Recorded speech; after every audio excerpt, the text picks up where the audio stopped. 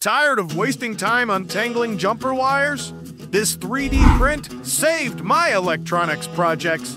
In today's short, I'll show you how a simple 3D printed tool transformed my messy cables into a perfectly organized setup using my Ender 3S1 Pro and Klipper firmware.